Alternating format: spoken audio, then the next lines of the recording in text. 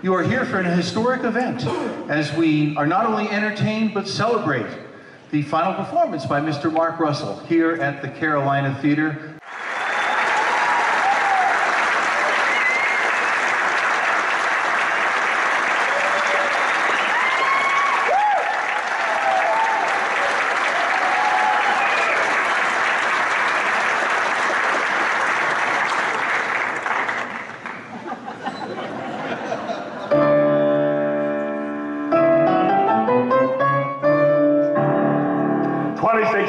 Is here, and hip hip hooray.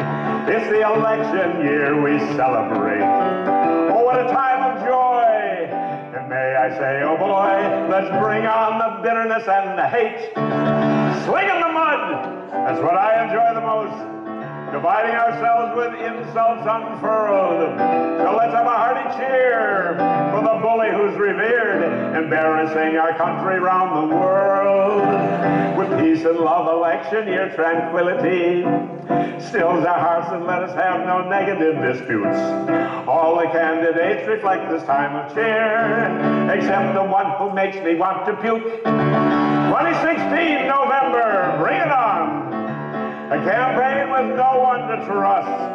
But we're the greatest, we're the nicest, and despite the ISIS crisis, the only thing we have to fear is us. Look in the mirror, the only thing we have to fear is us. Good evening, how you doing? Thanks for coming, how are you? Wow. Whoa, thank you. My kind of crowd. Millennials. Before I continue, I'd like to share something with you of a personal nature, if I may. It's just that I'm so happy and thrilled because yesterday I paid off all of my student loans.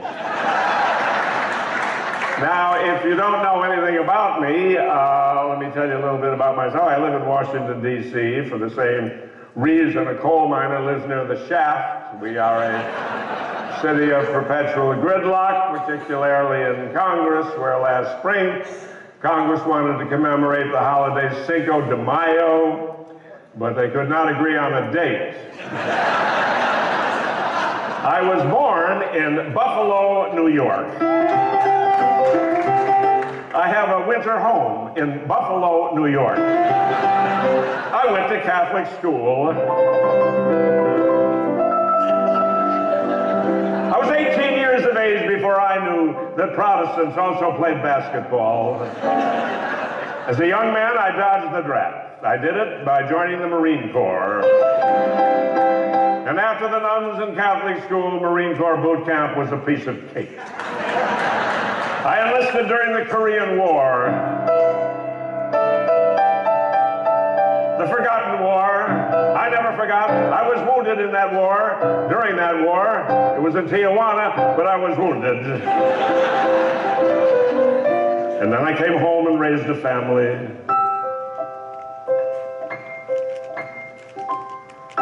There we go. 3 children, 7 grandchildren, and 1 great-grandchild. Like the time a 5-year-old said to me, Grandpa, when are you going to make a noise like a frog? I said, why do you want me to make a noise like a frog? He said, Mommy said as soon as you croak, we're all going to Hawaii.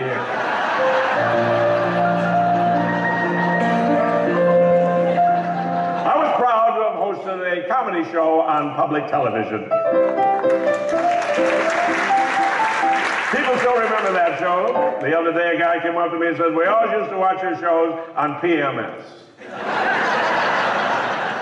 Well, the show ran 30 years, and I'm still at it, here at the tail end of our long national nervous breakdown, also known as Campaign 2016. My reliable sources, 2 bartenders in Buffalo, tell me that half the people in this country believe that America's best days are ahead of us, if neither candidate wins. And so here we are, facing issue number 1. It just broke through the news the other day, when the FBI, the fumbling Bureau of Investigation, decided to reopen the case of Hillary's emails. Why? And if you're only hearing this for the first time, you're not going to believe it, but the fumbling Bureau of Investigation found 1,000 more emails that were sent by wait for it, Anthony Weiner. That was the one missing element in this entire nutball campaign. The one missing thing, Anthony Weiner. And all the comedians rubbed their favorite genie out of the bottle. And the genie popped out of the bottle and said, "Now what?" And they said, "Genie, we want one more wish." "What? You want one more wish? I've given you gifts that bring on the giving. The gifts that never stop giving. I gave you Hillary. I gave you Trump. What in the world else do you want?" The comedian said, "Anthony Weiner." Why? And they said, "Well, we want to look into those emails that Anthony Weiner sent." And the genie said, "Look, Anthony Weiner does not send emails. Anthony Weiner sends briefs." Pictures of his own briefs. Now, ladies and gentlemen, the Constitution is very clear on this. May I quote?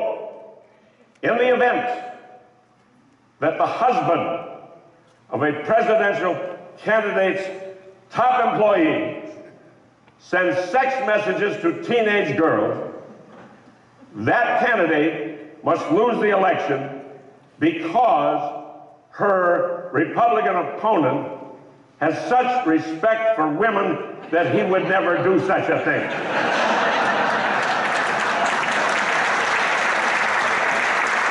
Well, more of that a little bit later.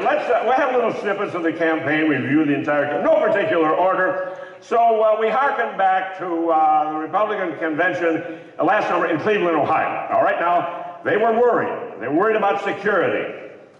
The Ohio State Police were tracking a heavily armed demonstrator who turned out to be the governor of Ohio, John Kasich. He's the governor of Ohio. He's a Republican. The Republicans are meeting in Ohio, and he didn't show up at the convention. None of the prominent Republicans showed up. None of the Bush family. They didn't show up. The Romney family didn't show up. John McCain did not show up. The other senator from Arizona didn't show up. He said he had to mow his lawn. And so the first speaker at the convention was good old Rudy Giuliani. And he was only speaking for a few minutes when it was obvious that he forgot to take his distemper medicine. The next speaker was Melania Trump, the wife of the nominee.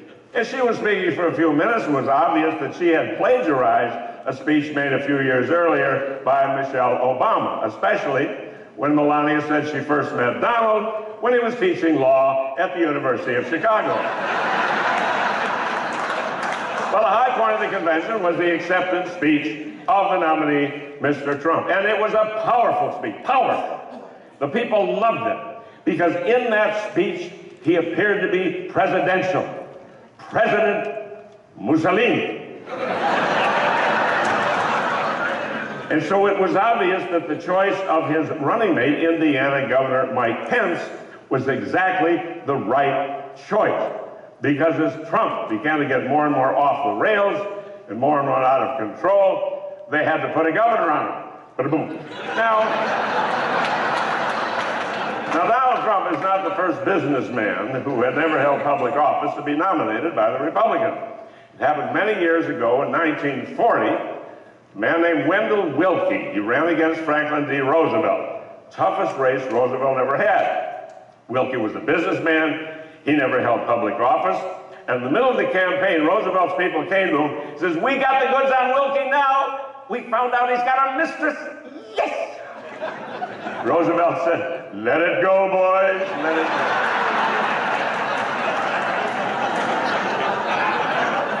So it wasn't long before this campaign deteriorated into dueling bimbo eruptions. Dueling bimbo eruptions. And I'm so confused, I don't know if today is a Bill Clinton bimbo eruption day or a Donald Trump bimbo eruption day. It started a few weeks ago with the release of these tapes, these quotes, and these quotes are so filthy and disgusting, you're not going to hear them from me. Decided not to go there. Not going to do it, not going to do it, not going to do it.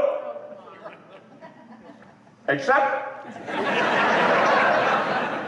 to say that those quotes suggest that when Donald Trump was a Boy Scout, he won a merit badge in institutional groping. And they said, well, it was just locker room talk. Locker room talk, right? Look, I can tell you that in locker rooms, men do talk about sex, namely the lack of it. So at this point, the Republicans trotted out all of Bill Clinton's old accusers, and the battle was on. And if you've ever raised little boys, you'll recognize the charges and the countercharges in this campaign. Why, he started it. And so at the second debate, there were all the accusers lined up in the front row. Kathleen Willey, Juanita Broderick, Paula Jones. I thought, my God, these people are bringing back all my old material.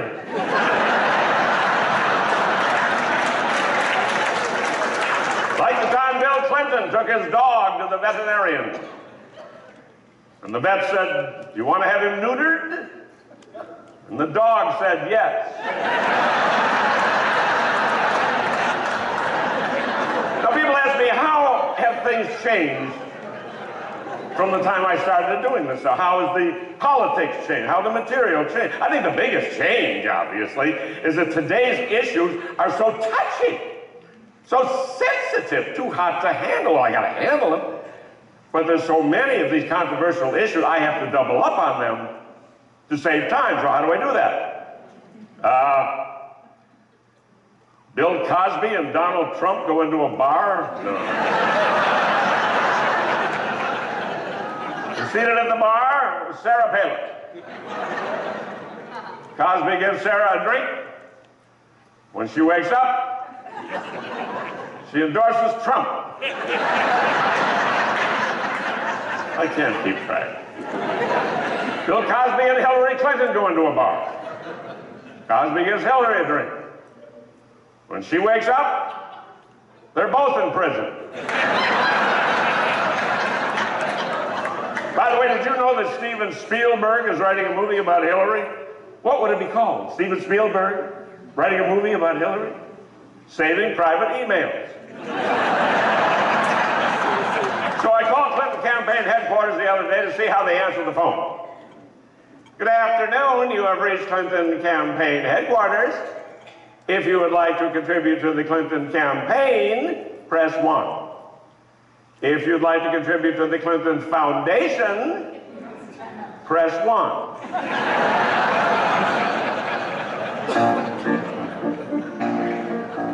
The Clinton Foundation, the New World Bank. Hillary and Bill have lots of folks to thank. If they make it to the White House, it will be said, Lincoln bedroom's gonna need another bed. The Clinton campaign is transparent and open. There's nothing to hide. If she's elected, the Clinton Foundation will stop taking any more bribes. Oh, where have those messages gone? Oh, where can they be? They were erased from her server at home. The emails of Hillary. She testified, she deleted them all. Like the burning of tapes, and what's worse, for convenience sake, oh, give me a break. 2 phones would not fit in her purse. The Fed's newest mission, Wiener's transmission, whether they were classified. There are no secrets pending. Look what she's sending. Look what he's sending. Wiener has nothing to hide.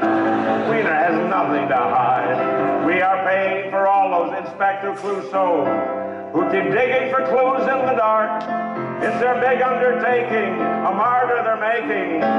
It's Trump versus Joan of Arc. Got a match? It's Trump versus Joan of Arc. There we are.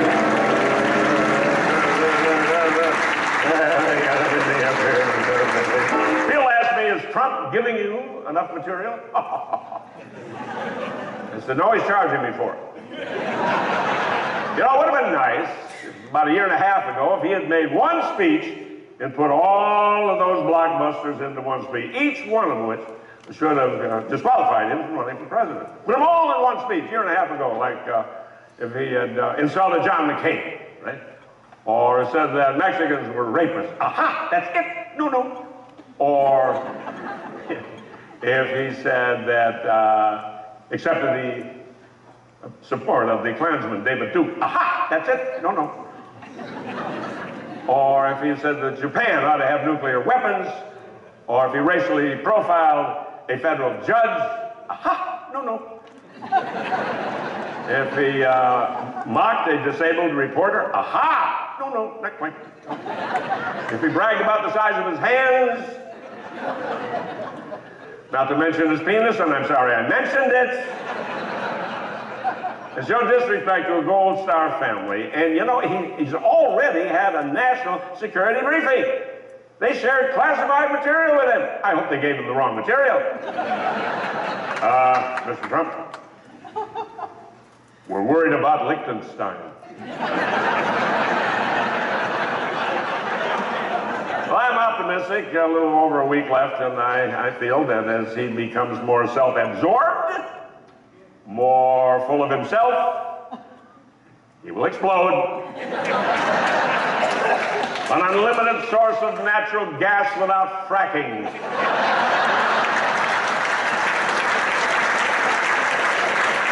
But I will take the high road with Mr. Trump. I will not stoop to his level. I will deal with him with sophistication and nuance. Sophistication and nuance. Oh, that Donald is a schmuck. T-R-U-M-P. He's high in the polls at just our luck, says the GOP. He drove away the women and the Mexicans too. He'll carry the bigots. Well, hoop-de-doo. With the Donald we are stuck. O-S-H-I-T. To the uneducated, he's all the rage. Yearning to be led. That thing on his head he puts in a cage when he goes to bed. Give me a T, give me an R, give me a U-M-P. Dumbing it down for posterity. He's good for comedy, yes, it's true. Vote for the Donald and the joke's on you. There we go. Well, that was not very sophisticated. There was no nuance. Try it again. Oh, Trump is humping the country from sea to shining sea. Trump is humping the country. He's humping you and he's humping me. He was born in a little log penthouse. His mama taught him never to brag. Now he's supported by Chris Christie. What we have here is matching gas bags. Oh, Trump is humping the country. He's humping you and he's humping me. Now, Obama wrote his memoir. He called it The Audacity of Hope. Trump wrote a book on etiquette called The Availability of Growth. Oh, Trump is humping the country. He's humping me, and he's humping you. Now, he needed help to get the women's vote, so we called in Randy Roger Ailes. Permit me a moment of nostalgia. Times like these, I'm missing Dan Quayle. Now, I know my song's a little bit vulgar with that humping analogy. But if you wake up in November and you've been humped, don't come crying to me. Hump. Well, that was rather crude. Let's try it again. Sophistication and nuance.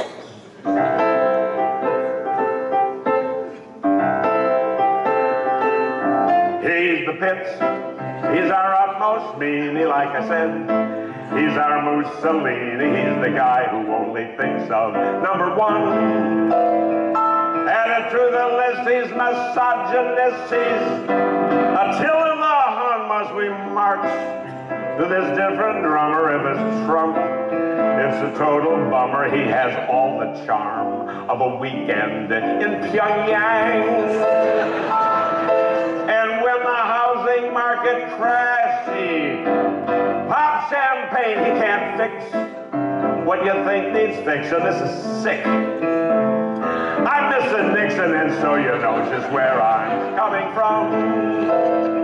Have we gone insane, going down the drain in a spin? And if this guy wins, Canada, here I come. Eat the pit! 7 times 11 if he quits. There's a God in heaven, don't delude yourself into thinking he'll suffice. He's a royal pain, he's a big migraine, he's the Antichrist, he's a fool. A well-known liar, he's as cruel as a pet shop fire. Ooh. Or am I overkilling with my verse? Am I going too far? Below the bar? Am I too unkind? I can read some of your minds. You're thinking Hillary is worse. Sophistication and nuance. Well, look at some of the runners-up, some of them that never made it, and they lost out to Trump. And a lot of Republicans think that either one of these guys could have beaten Hillary. Ted Cruz, he's the one who tried to shut down the government with a filibuster where he quoted Dr. Seuss. I can't improve on that one. So Ted, you remember when, this was last spring, when Trump said that Ted Cruz's father hung out with Lee Harvey Oswald? Now, before Wiener, this is the one missing element, I said. This is the missing element in this entire nutcase Marx Brothers movies, otherwise known as Campaign 2016. The one missing element, Lee Harvey Oswald. And Ted Cruz had to go on television to deny that his father killed John F. Kennedy. And we will never know with 100% certainty if Cruz was being sarcastic. Cruz made history last February when he became the first Canadian citizen to win the Iowa caucuses. Well, you say he has dual citizenship. Yes, he does. He has dual citizenship with Canada and Pluto. A lot of people think that Senator Marco Rubio of Florida could have beaten Hillary. Rubio, he wound up winning 2 primaries, Minnesota and Puerto Rico, giving him a solid lock on the Hispanic-Swedish vote. I have a friend in Minnesota. He's half Swedish, half Palestinian. His name is Yasser, you betcha. Well, Rubio's own Republicans threw him under the bus a couple of years ago when he came out in favor of immigration reform. The man is a proud son of Cuban immigrants. But the Republicans sent him a message. They said, we'll give you the nomination, Marco, but we have to deport your parents. I miss Jeb Bush. It was supposed to be Jeb. The American tradition of royal succession. Low point in Jeb's campaign, he's making a speech one night. He had a nasty heckler in the audience who yelled out, "Get off the stage! It's over!" Jeb said, "But mother." "Don't but mother me. Go to your room." I miss Dr. Ben Carson. God bless him. Soft-spoken, kind of shy, intense, creepy. A brain surgeon, which means he's smart, right? I thought so. Until he started saying things. Like when heterosexuals get out of prison, they're automatically homosexual. And that we should never, ever have a Muslim president. And that if everybody owned a gun, there never would have been a Holocaust. Which proves you don't have to be a brain surgeon to be a brain surgeon. On the other side of the aisle, I miss Bernie Sanders. That was quite a thing. The young people loved Bernie Sanders, and we were treated to this spectacle of 20-somethings flocking to a 74-year-old. Classic case of Common Core math.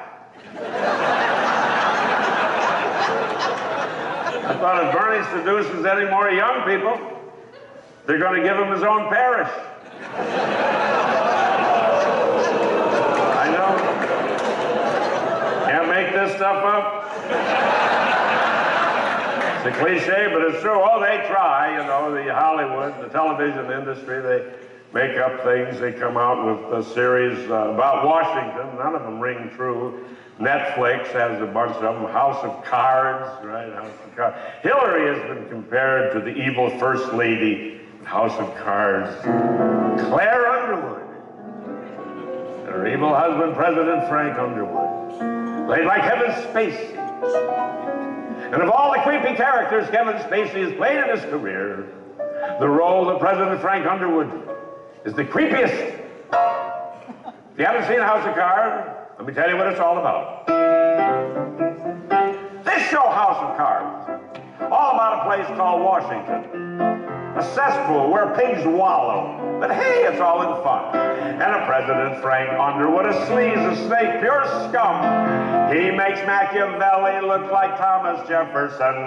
This House of Cards is fiction, isn't true, let me be clear.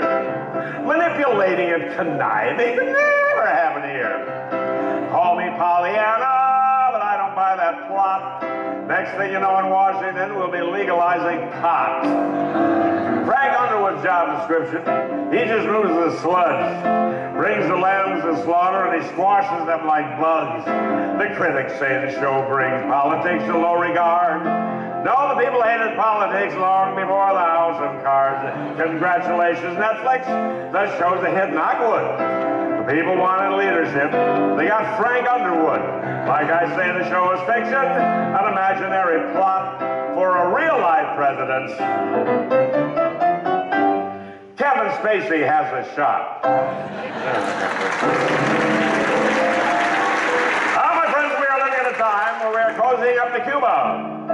Cuba, no longer designated as a country that fosters terrorism. Cuba's new designation, the land where old cars go to die. We're torn apart by so-called religious persecution. Questions in this climate are being asked. Questions like, can a Christian bakery? What the hell is a Christian bakery? Can a Christian bakery be forced to sell hot cross buns to Jewish lesbians?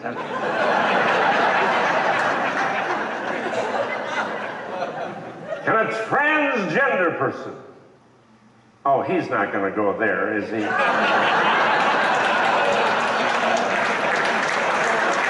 a transgender person be forced to bring a birth certificate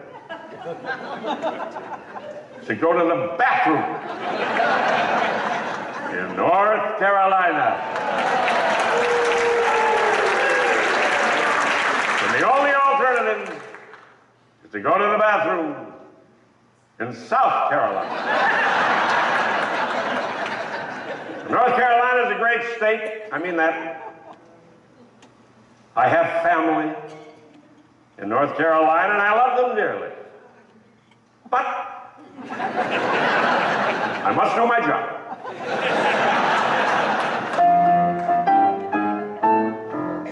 Here's the fact you must assume to use the powder room in Carolina. If you're gender, you have trans to have your birth ID in hand, or they will find you. If you are now a woman, the governor does not care. He said, now use the men's room. No one will bother you there. To break the bathroom laws of crime. Where do politicians find the time? Can you perceive it? Here in old NC, bring your birth ID to P. Can you believe it? Your state just must be tranquil and at peace through and through. The cops must all look busy. So here's what they do. Hang around the bathroom stalls to see if you have balls in Carolina.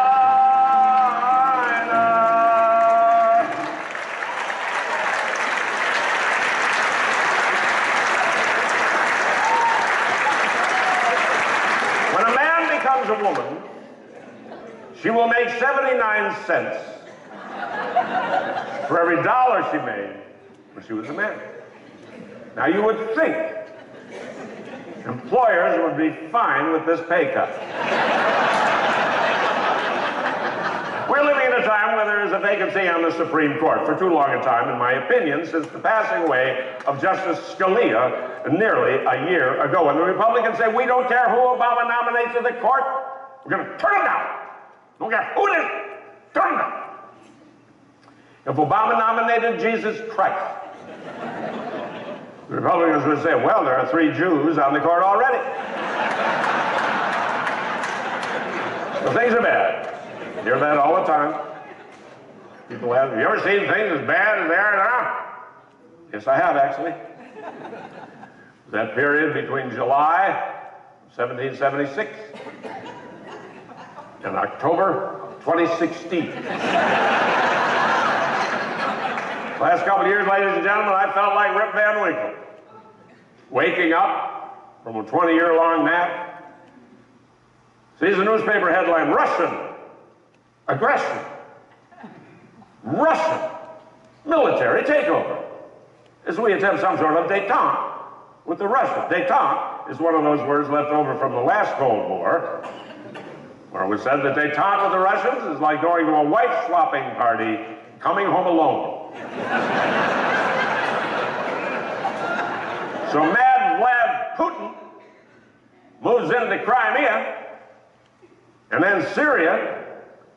President Obama lays down a red line, and that original red line will be on permanent display in the Obama Presidential Library. All the other red lines will be in storage in the basement. Putin moves into Crimea. He says those people said, you are no longer in Ukraine, you are now in Russia.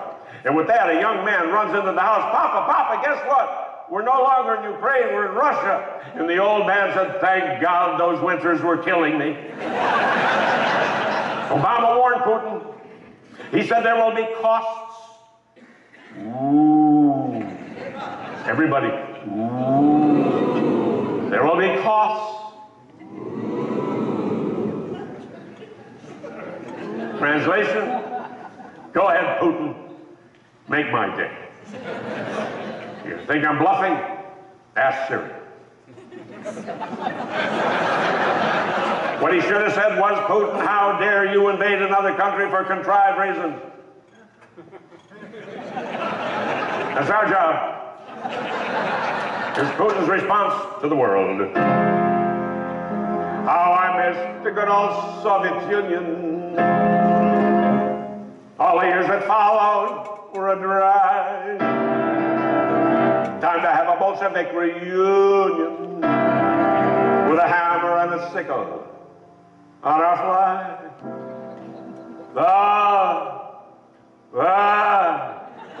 The days, my friend, we thought they'd never end.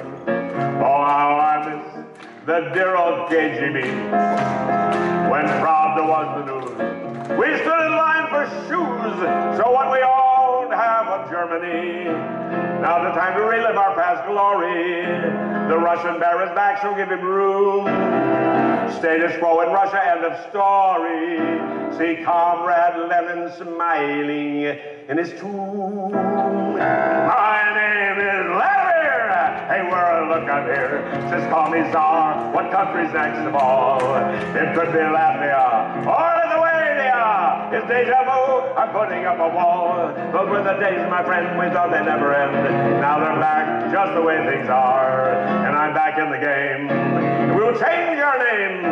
We're going back to the old USSR. Union of Soviet Syrian republics. We're going back to the old USSR. Hey!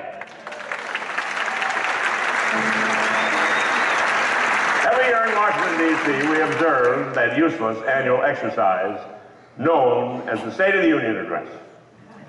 We do not need a State of the Union Address. Everybody knows what the State of the Union is. Take your pick.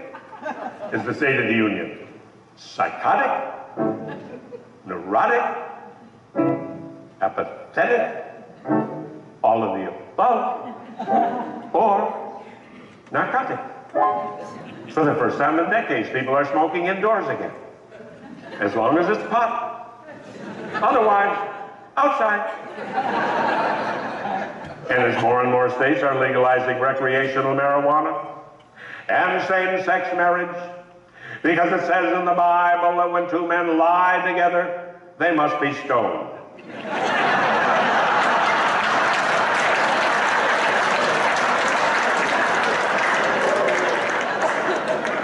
People say, where are the heroes anymore? Where's the leadership? Where are the heroes? I have my heroes, I have my mentors, my own personal Mount Rushmore. There they are up there, Mark Twain, Will Rogers, the great American satirist Mort Saul, the Pulitzer Prize-winning humor columnist Art Buchwald, the satirist and mathematician Tom Lehrer. He was the one who said that satire died. Satire dies when the line between the satire and the original event is invisible. And so this happened. Satire died when they handed the Nobel Peace Prize to Henry Kissinger. Or you might say when they handed the Nobel Peace Prize to Barack Obama for, what the hell was it? He kept Al-Qaeda out of Newfoundland. That was it, that was it. During Watergate, President Richard Nixon had a secretary named Rosemary Woods. She was the one who erased 18 and a half minutes from the incriminating White House tape.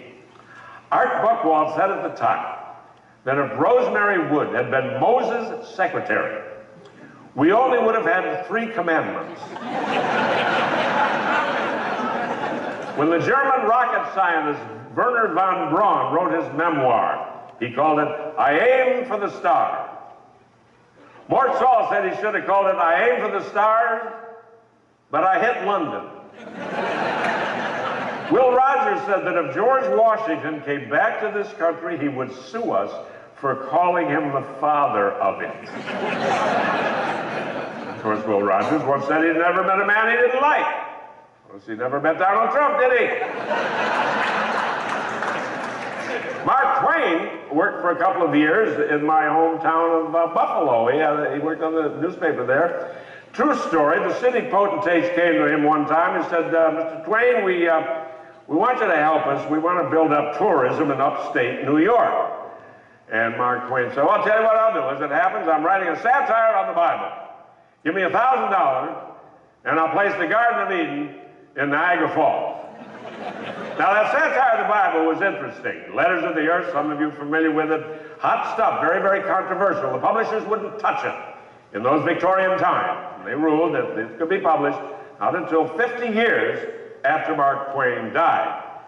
Now, in that satire, there was one part in there I just never thought of. It never occurred to me, the immense problem, the immense sanitation problem on Noah's Ark.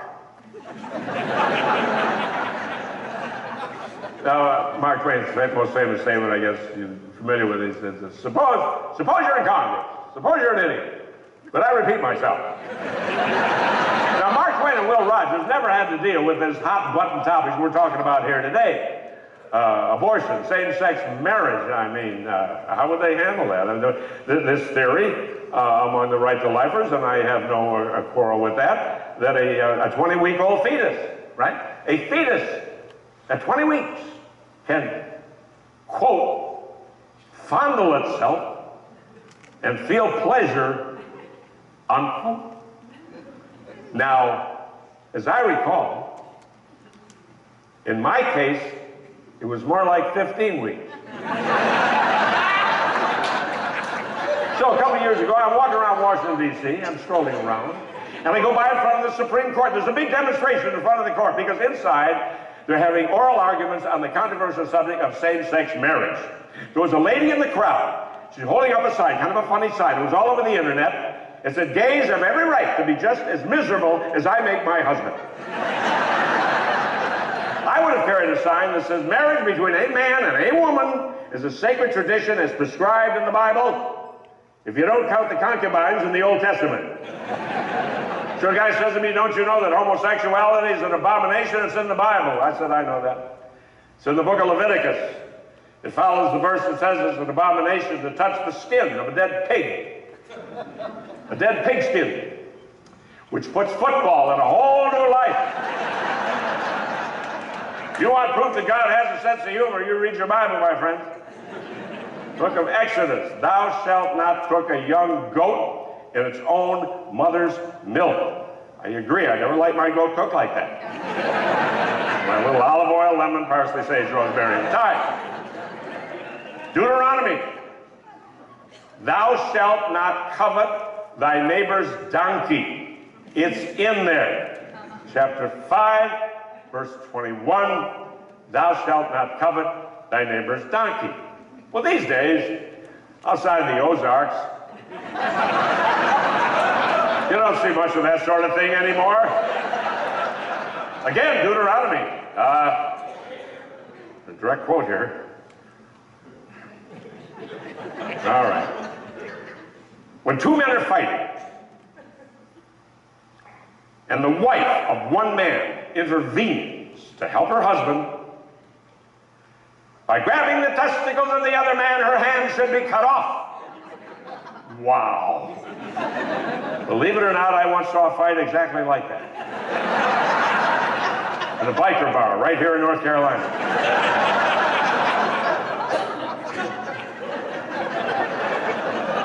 Only the woman was not punished as she left the bar with the other man. They went off to a Trump rally. But anyway, religion. I love it. Years ago, my wife and I were in the city of Salem, Massachusetts, on Halloween. Now, Salem on Halloween is like being in New Orleans for Mardi Gras, which means they pull out all the stops. And in Salem, it's all about Salem witches and witchcraft and ghosts and goblins. And in the middle of town, there was this church, and they hastily put out a sign disclaiming all of the activities. And we don't go along with any of this activity in Salem today, the supernatural, the occult, the paranormal. We don't condone any of that here at the Church of the Immaculate Conception. New Testament, it is easier for a camel to pass through the eye of a needle than for a rich man to enter heaven. Do you get the idea the only ones in heaven are camels and poor people? Look at the questions raised by religion. If you sell your soul to the devil, do you need a receipt for tax purposes? What is the difference between heaven and hell? Location, location, location. If you give up sex for Lent, are you looking toward Easter for all the wrong reasons? And so these social issues have evolved slowly over the years. They did away with don't ask, don't tell in the military. Seems to be working all right. Gays serving openly in the military. No problems. A couple of small changes, like every morning at Reveille, the buglers play Broadway show tunes.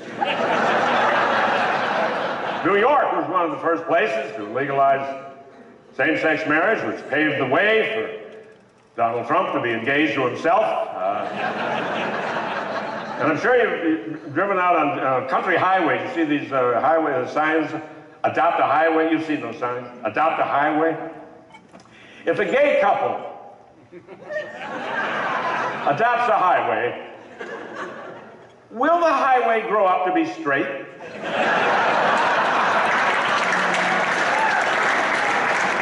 People say, we are a Christian nation. Nah, not really. We're Christian-esque. Do good to those who hate you. Come on. See, if we were literally a Christian nation, a couple days after September 11, 2001, George W. Bush would have gone to New York, stood up there at Ground Zero with a bullhorn, and he would have said, we should all forgive Osama bin Laden. And a literally Christian nation would agree with editorials and public opinion. Well, you say I'm not being realistic. Okay, here's what I think might have happened. Bush stands up there with a bullhorn. He said, we should all forgive Osama bin Laden. And I think at that point, God would have come down from heaven and said, time out. What are you, nuts? Forget what my son said about doing to those who hate you. He was young. He was idealistic. Of course, bin Laden should be punished. And God said, I can tell you where he is. And the crowd moves in. He said, he's in a big compound in the town of Abbottabad, Pakistan. Check it out. So it took a while, but that's where he was found. And nobody in that town of Abbottabad, Pakistan said they knew he was in the compound. We did not know. We did not know he was in the compound. Come on, Pakistani intelligence had a top secret code name to the compound. Bin Laden's house. I try to be open-minded. Try to have a broad mind. I'm for same-sex marriage. I'm for gun control. Hell, I'm for background checks for shotgun weddings. People yearn for compromise. Let me tell you what compromise was. Suppose the Republicans wanted to post the 10 Commandments in a federal courthouse, okay? The Democrats would offer a compromise. They say, how about 5 Commandments? So we'll remove coveting as a sweetener. And so they debate the issue in the United States Senate late into the night. It's the middle of the night, 3 in the morning. They're still at it. They're tired. One of them tried to sneak the 10 Commandments into the Farm Bill.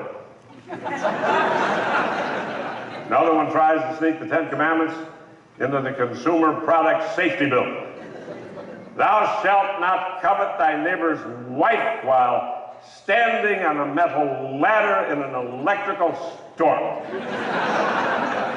See, all I try to do is to relate to the millions of American families out there who keep an addled uncle in the attic.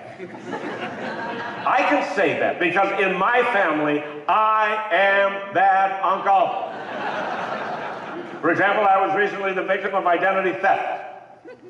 A thief stole my identity, but the thief returned my identity to me because the thief did not like having my identity. The thief did not like being an 80-year-old comedian with arthritis. People say, oh, 80 is the new 60. No, it isn't. 80 is 80. 80 is the new anything unless it's the new 90. Actually, I'm 84. The only consolation is if I was dyslexic, I'd be 48. You know you're 80 when you remember Pearl Harbor, but you don't remember what she did.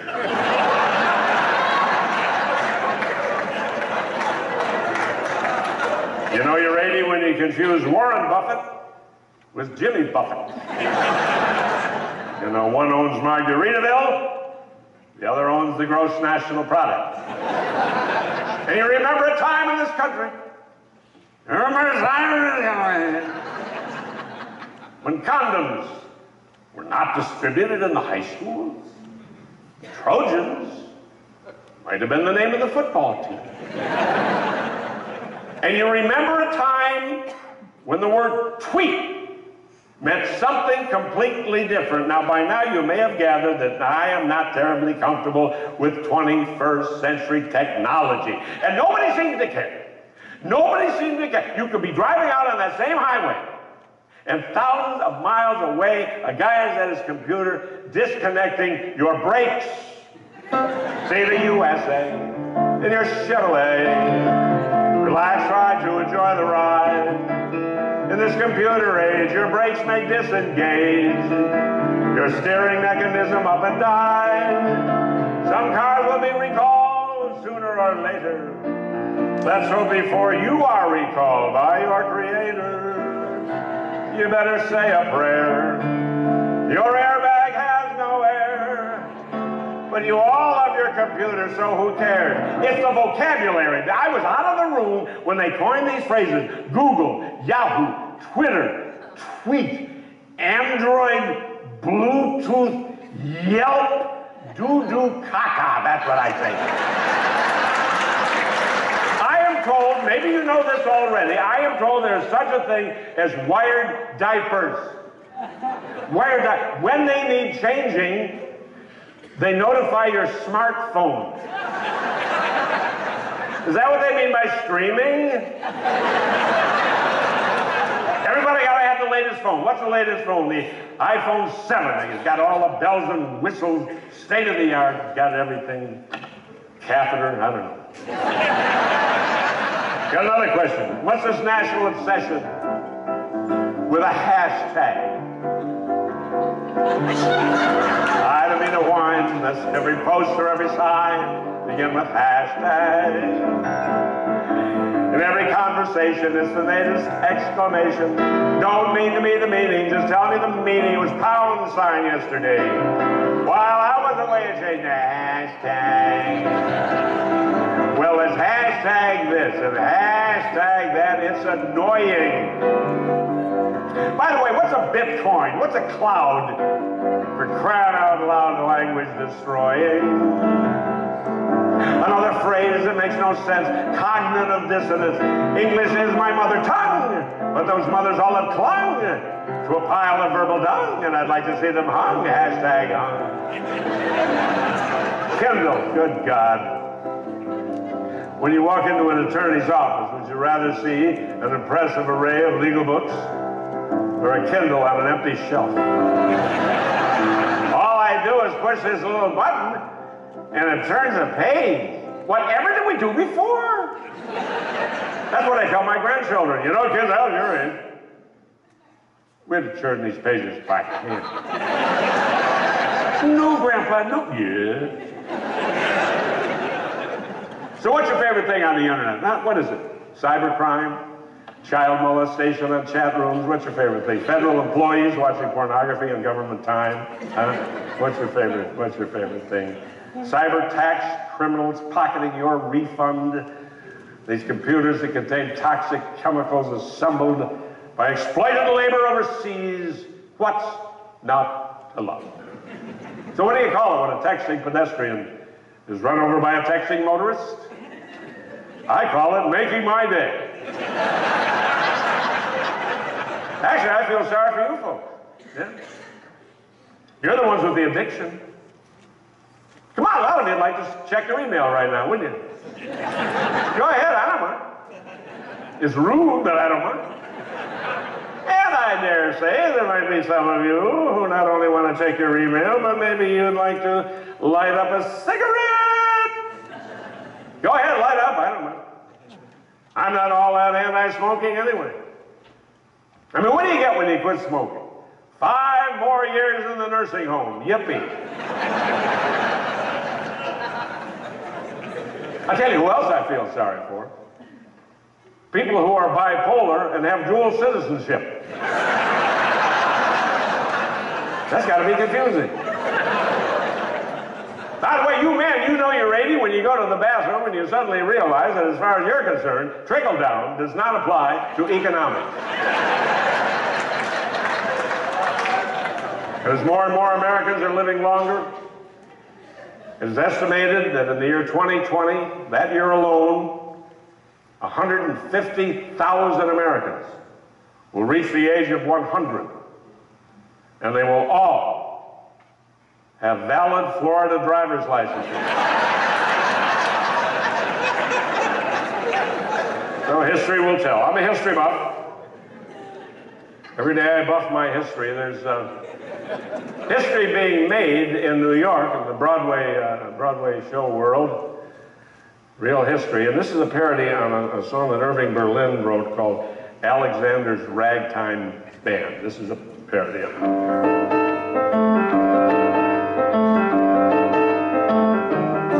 Come on here, come on here, Alexander Hamilton. A Broadway show, and did you know those founding fathers sure had fun? As they sang and danced across the stage, the British would attack, only to discover that George Washington was black, as was Thomas Jefferson, a theatrical fact.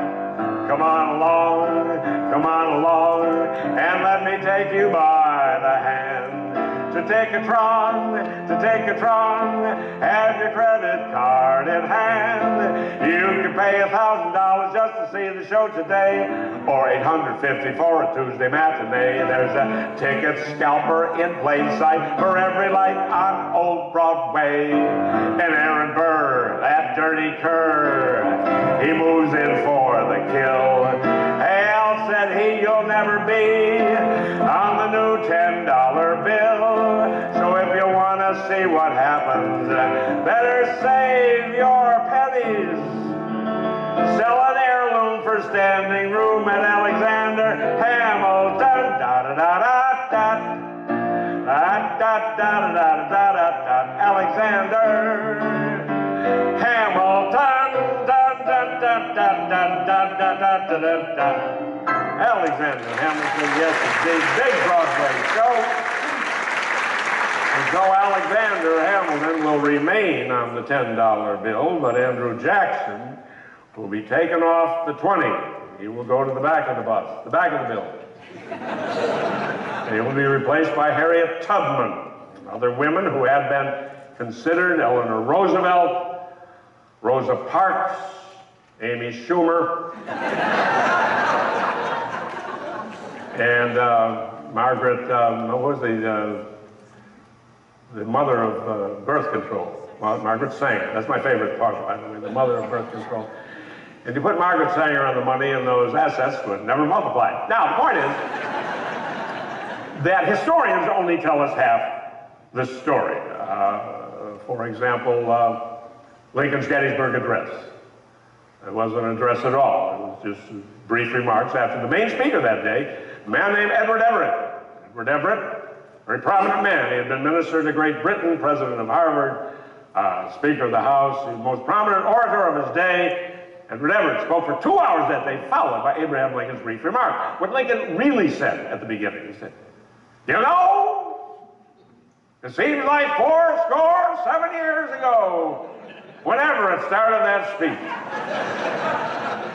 Only tell us half the story. The Liberty Bell in Philadelphia has a crack in it. Everybody knows there's a crack in the Liberty Bell. We were never told it was cracked on purpose by the Philadelphia Tourist Bureau, who said otherwise. It's just a freaking bell. A few years later, in that same Independence Hall in Philadelphia, the founders drew up the Constitution. We're never told about the night they were so stressed, so bummed out, worn out, they needed to relax. They went into town, got rip-roaring drunk, staggered back to Independence Hall in the middle of the night, and drew up the Electoral College. Only tell us half the story. Afghan war. Piece of cake, we said. We'll be out of there in 3 months. We'll install democracy in this country. We'll put flat-screen televisions in their caves and open up a Hooters in Kandahar. We were never told about that. We go back to biblical time. Mary and Joseph. We were never told how they met. How did Mary and Joseph meet? Christian mingle. It's so obvious. Go back to 1500s, a Polish astronomer, Copernicus. Terrible story. Copernicus was condemned by the Catholic Church for teaching that the earth revolves around the sun instead of the other way around. 100 years later, Italian astronomer Galileo, condemned for the same reason. But Galileo was later pardoned. How much later? 1983. Meanwhile, Copernicus is still rotting away in hell. Well, back in '83, I received a copy of the Vatican's pardon of Galileo. I'd like to recite it now. "We're so sorry, Galileo, for any harm that we've done. We confess 'twas our bad in that matter of the sun. After all those years in prison, 3 centuries in the can, you say you're now a Lutheran. Of course we understand, Galileo. Galileo, we understand, Galileo. When the earth came up that morning, when the sun came up that morning back in 1633, we branded you a heretic and threw away the key. Congratulations, you're pardoned, we know you're surprised. Your pardon's retroactive, all signed and notarized, Galileo. Galileo, it's notarized, Galileo. How can we write what purely was wrong? Your description of the universe was right all along. Someday man will land on the sun, an epic flight, and to keep from burning up, he will make the trip at night. Galileo, Galileo, oh, there at night, Galileo. Galileo, you showed courage to surrender, you refused. You're finally pardoned after falsely accused. We thought you were a sinner to make us look the fool, but you went to confession, now everything is cool. We hope no hard feelings, move on, look ahead. At last you're a free man, even though you're dead. Though you are dead, Galileo, amen.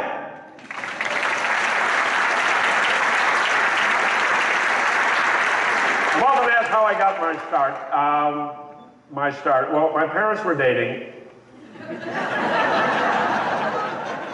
And it was getting serious, and I was born on August 23rd, which meant that approximately the previous Thanksgiving, my parents had sex, but since it was Buffalo, they might have jumped in bed just to get warm. And so we moved to Washington, I went to the Marines, as I said, and I came home and I started playing piano around town. Not fancy places, I mean dives. We're talking subterranean toilets. I'm not proud. I started at the bottom, but I managed to work my way down. And I got a job on Capitol Hill, a little hotel bar on Capitol Hill. This is the quintessential, it was called the Carol Arms Bar. I may have met some of you in that place. In fact, I can tell you the truth about it. The statute of limitations has run out. Everybody's dead. The owner of the hotel is dead. All the members of Congress who frequented the place, they're dead. All the members of the media, they're all dead. Dead. I can now tell you that I was a piano player in a whorehouse. But I never got on the elevator. Now, one night I had the granddaddy of all hecklers. I've had my share, but this was the worst. I am not embellishing on this one whit. I was playing a song. And it was a man in the crowd. He worked on Capitol Hill. He worked for the senator from Mississippi, James O. Eastland. He was his administrative assistant. He had had a few drinks, and had I, but he reached across the piano and started choking me. And he said, "You son of a bitch, I'll have you run off the hill." You get that southern ownership of Capitol Hill at the time. I don't know why he was so upset. In fact, I wasn't even playing my own song. I was playing a song by the aforementioned Tom Lehrer. I mean, it's been so long, I don't know if I can remember it. Anyway, it says, I want to go back to Dixie. Want to be a Dixie Pixie, want to eat corn pone that's coming out of my ears.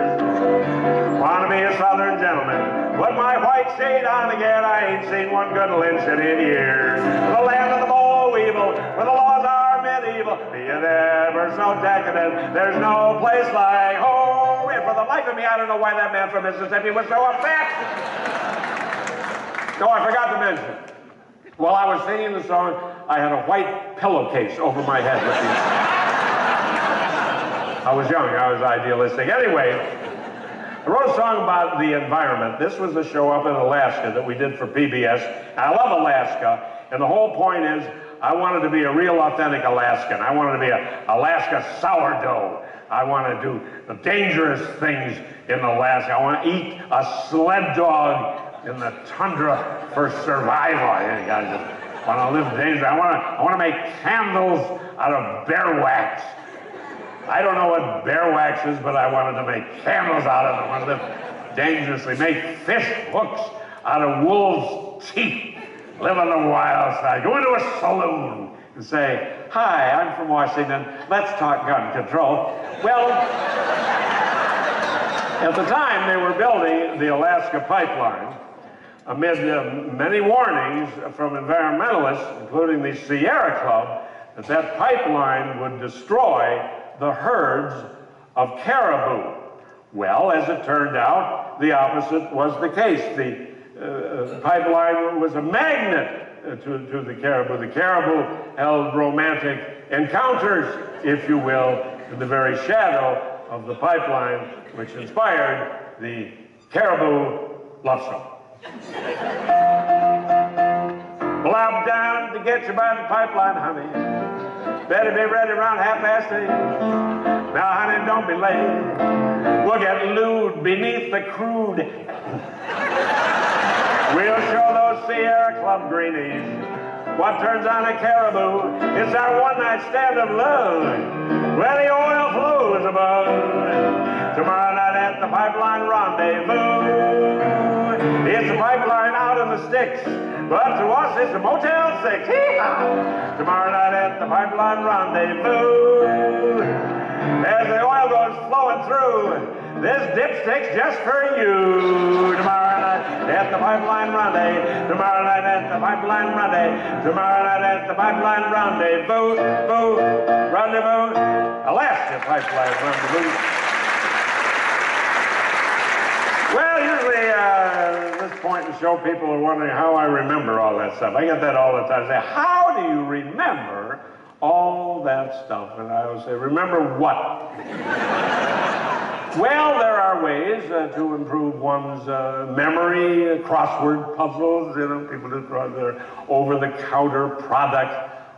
What I do, I try and see if I can get through a kind of the difficult song, kind of a complex song. It's called 44 POTUSes, POTUS, President of the United States. And in this song, we really cover the entire history of our country in about 2 minutes. So wish me luck. It's a tough one.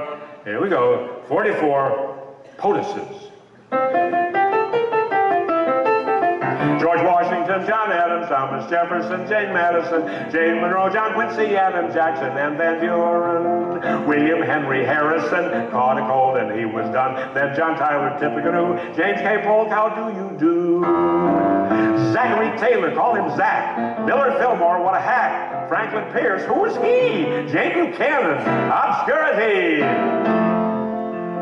Who's next? I don't recall. Oh my gosh, I've hit the wall. There's a snag in my song. Come back later, move along. Johnson, Graham, Rutherford, Hayes, these fellows meant no harm. But alas for James A. Garfield, the poor man bought the farm. Chester Allen didn't go far. Mama, where's my pa? Cleveland or White House, ha ha ha. Another Harrison named Ben. Who's next? Grover Cleveland. What again? William McKinley, no, no, no, don't shuffle off the buffalo.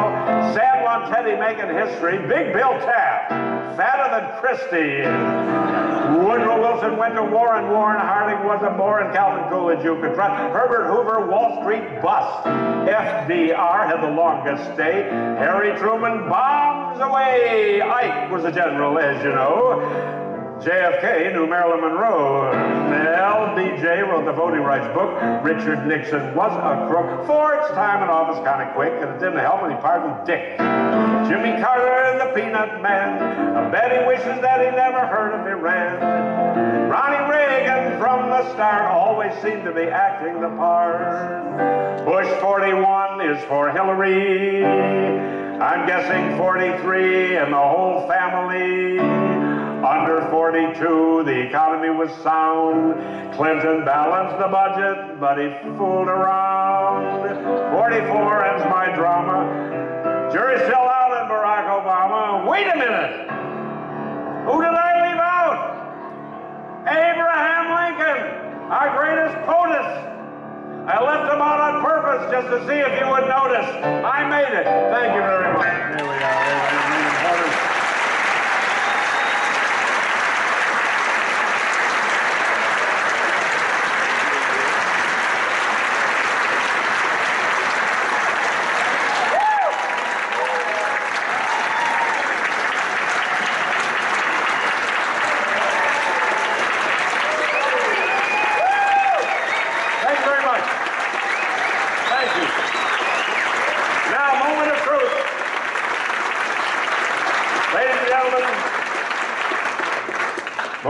Please be seated.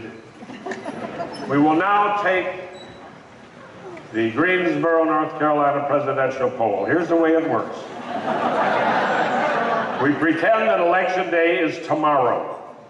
I cannot believe there's anybody left in this country who has not made up his or her mind. Some of you have already voted.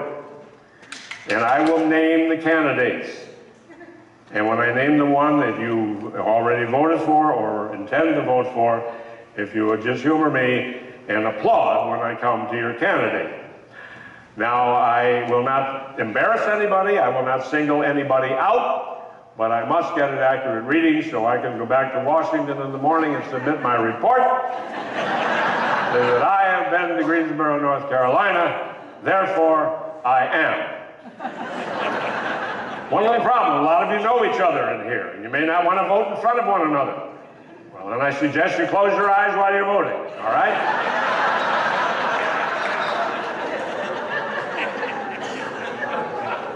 If the election be held tomorrow, how many in here have already voted for or intend to vote for Gary Johnson? Thank you. I don't know where he is now, but I'm sure he felt something. Got some libertarians here today. Libertarians are interesting people. They're against gun control, and they're for legalized drugs, which is why I would never go hunting with a libertarian. The election be held tomorrow. How many in here have already voted for or intend to vote for Donald Trump? I told you to close your eyes. Thank you. If the election be held tomorrow, how many have already voted for or intend to vote for Hillary Clinton?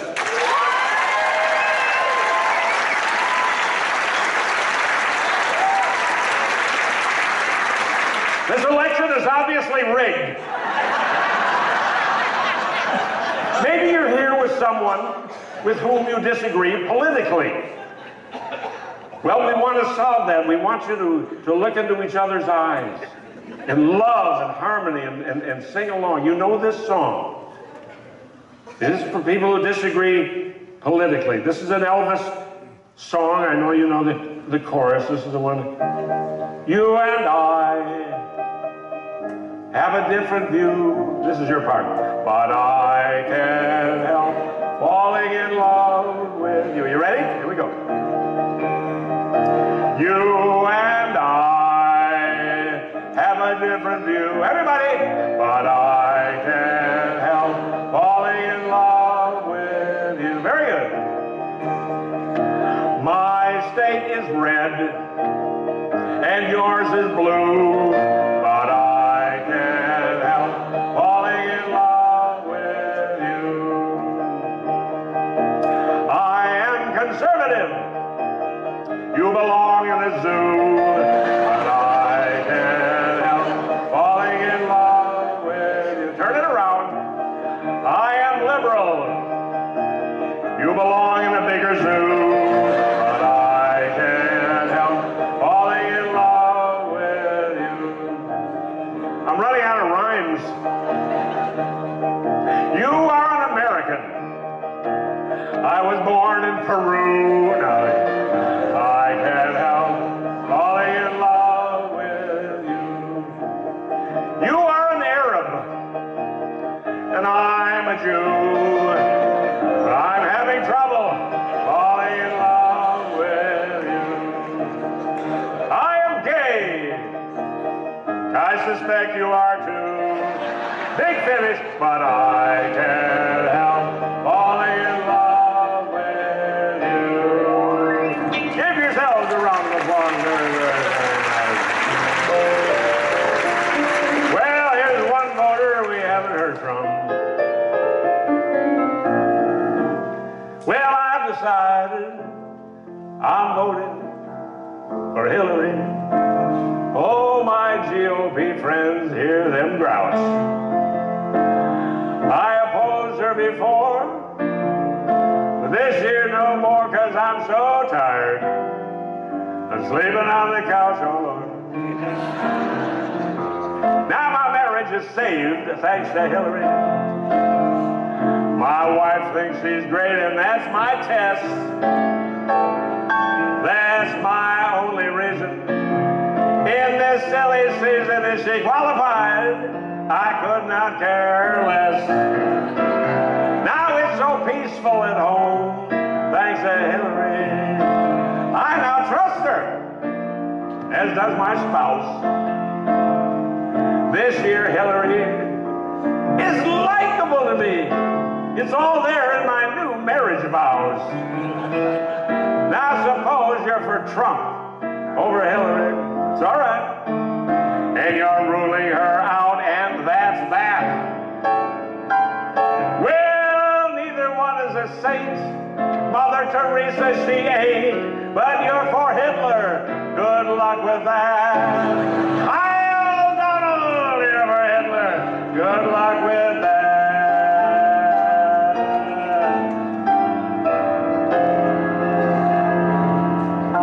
So, my friends, next January 20th at high noon, Hillary Rodham Clinton will be sworn in as President of the United States. But the very next morning, January 21st, the Republican majority will begin impeachment proceedings.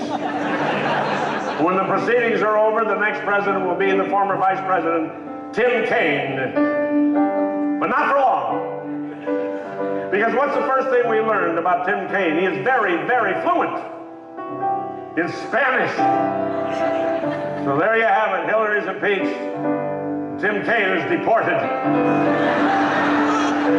Stay with me now, and according to the presidential laws of succession, the president will be the Republican Speaker of the House, Paul Ryan. And in the following election year, 2020, Paul Ryan will have a Republican opponent in the primaries. And that Republican opponent will be Donald J. Trump. And after that, what will happen?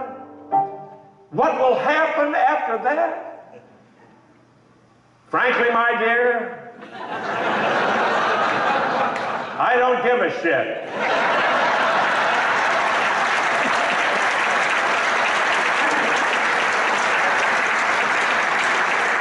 Why? Because after 60 years, decided to pack it in, call it a career. And my last audience has been you, and I cannot ask for a better audience than you have been. And the audience includes my grandson and my granddaughter-in-law and my one-year-old great-grandson who's backstage. He was one of the early Trump supporters. Unemployed white male who never went to college.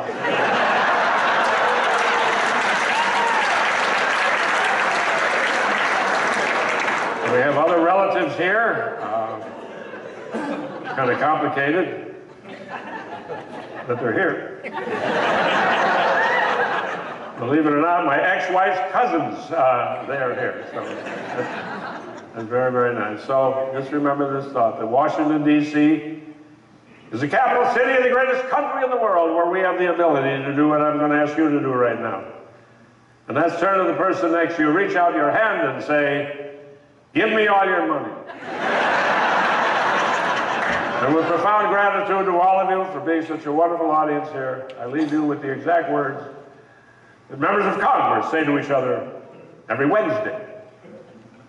Have a nice weekend. So, farewell, goodbye, bonsoir, auf Wiedersehen, and as we say here in the good old USA, buenas noches. Thank you very much, ladies and gentlemen. Thank you.